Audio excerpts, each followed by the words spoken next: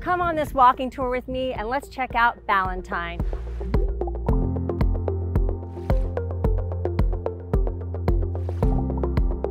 Also known as the suburbs, Ballantyne is stepping into its own, and here is the perfect place to start. The back of the Ballantyne Resort is this golf course, and they are repurposing it into an entertainment weekend paradise. Everything from live music, markets, coffee, yoga, art shows, you name it, it's here.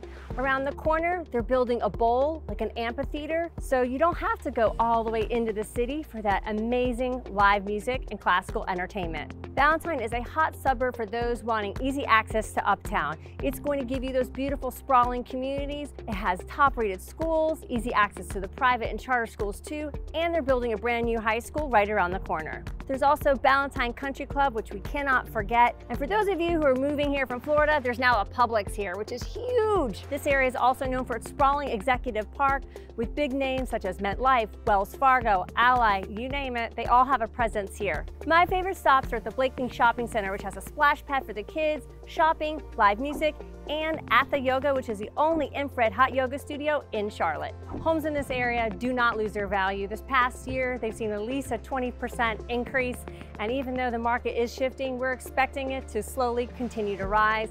When people are looking for neighborhoods, quality of life, and easy access to the best of Charlotte, this hands down is a slam dunk and a place to consider where you want to call home.